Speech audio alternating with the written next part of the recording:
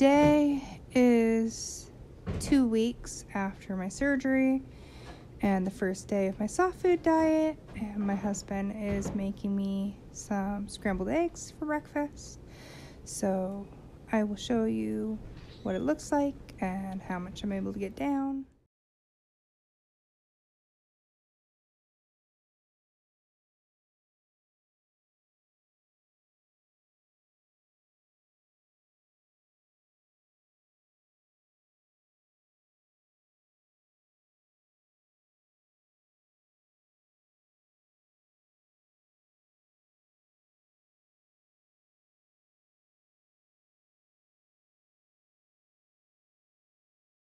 Welcome back to Dwindling DS Diva. My name is Amber, and today we're going to talk about my 2-week mark.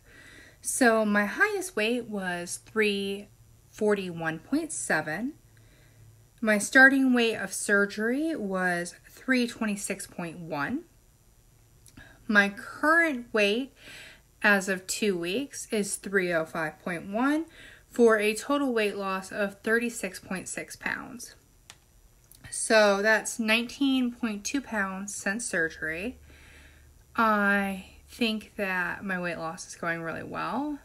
I'm not sure if that is about average or what, but it seems like a good amount of weight to me. I am really excited to see what next week brings. Soft food has been going well. It kind of seems like the more bland things are, the easier it is. I can't eat very much at a time. And my doctor's office did call from BMI, and they told me that I need to double what I'm getting for my calories and for my protein. So I have been averaging about 400 to 500 calories a day and about 40 to 50 grams of protein, and they want me to get up to 80 to 90 grams of protein and about 800 to 900 calories. And I did do it 2 of the days this week, and it was really hard. I felt like I was eating pretty much all day long, which means that it's more difficult to get the fluids in as well, so it really is a struggle.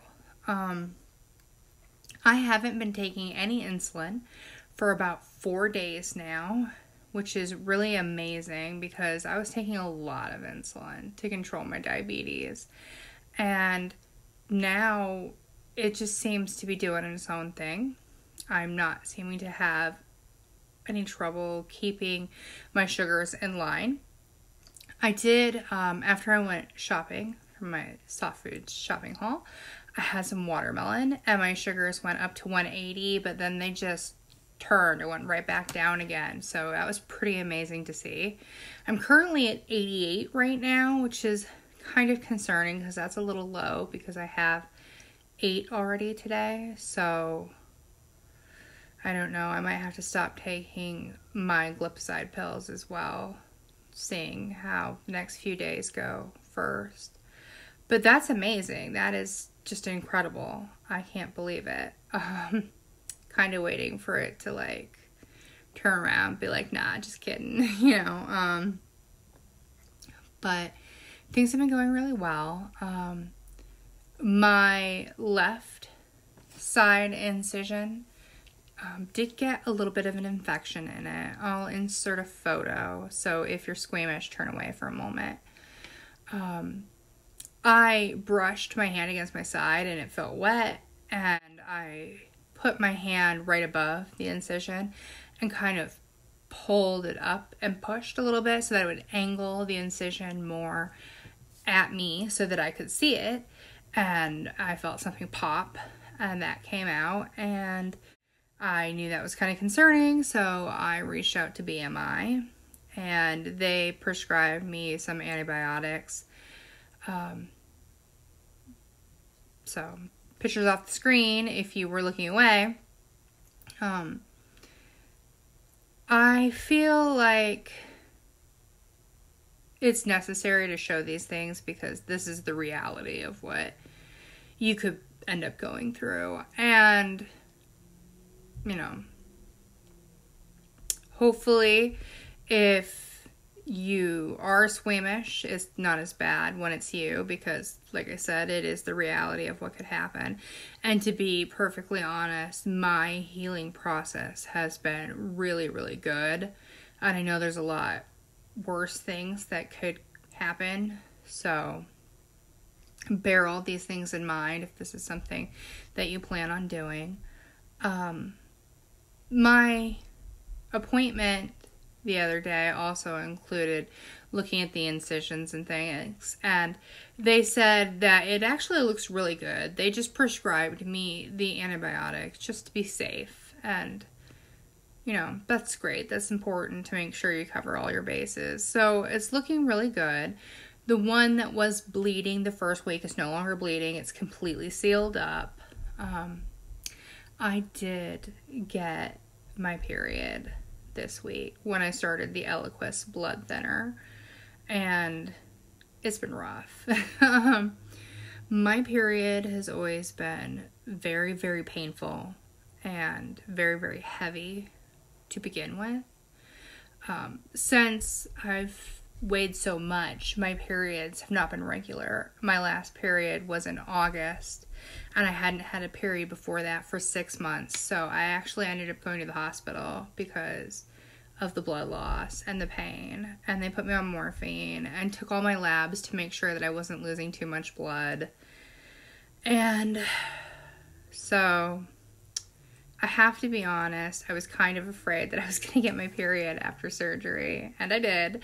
And with the blood thinners, you can imagine that is just a wild ride.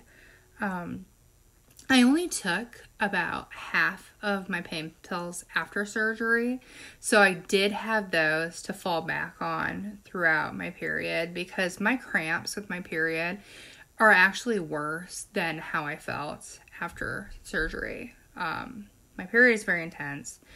I need to go see an OBGYN. I think I have what's called menorrhagia, which is like hemophilia during that time of the month. And I don't think that the amount of pain that I go through is right. So I need to have an OBGYN check me out and see what's going on there, because losing weight makes it easier to get pregnant, and that means that it helps your period be regular. And I have to be honest, that is the one thing about losing weight that scares me to death, is my period.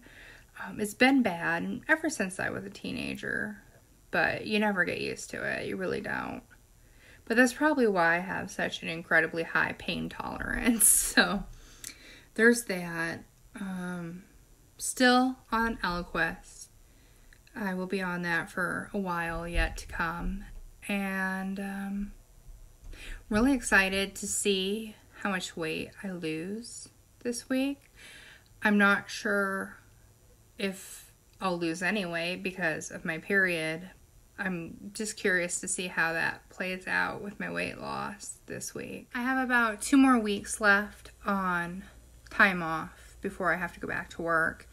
And then my last day is the 20th. So I go back to work the 23rd and the 24th. And then I have my holiday for Thanksgiving, and I'll be off that whole week. So it's kind of like I get to dip my toes back into going back to work before I have to really go back to work. And then I do also have a Christmas holiday coming up. So for Christmas, I have about 2 weeks, a little over a week off that I have as well. So I kind of get to ease slowly back into work. So that's nice. I'm going to be really glad that I don't have to just throw myself back in there. I also found out that we are continuing our work from home projects right now. So I will be continuing to work from my house, which is really nice. No timeline so far of when I will actually be going back to the office. So I honestly wouldn't mind if I got to work from home forever. I like working from home. Who needs interaction anyway, right? It's been really good.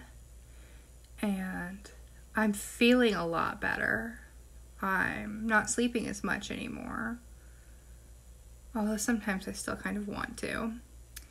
I will keep you all posted on how things are going, and I'll get my 3-week update soon. And I'll talk to you then. Bye.